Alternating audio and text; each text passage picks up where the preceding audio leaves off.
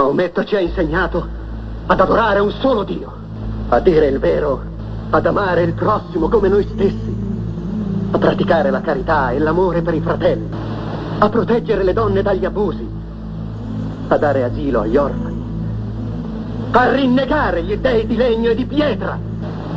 Dio ha creato la donna per essere la compagna dell'uomo. La donna è diversa, ma uguale. Uguale?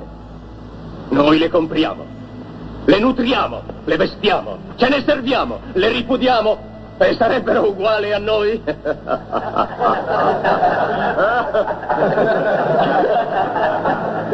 L'uomo che Dio ha creato nasce da un uomo e da una donna.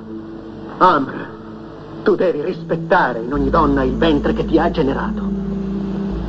Perché i vostri 300 dei sono così avari di parole e il loro Dio così eloquente?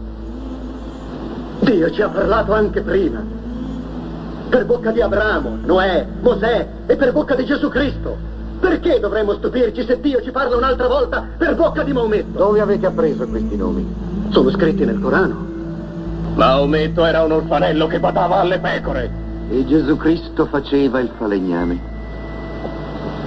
Le parole di Cristo e le parole del vostro Maometto sono due raggi della stessa luce.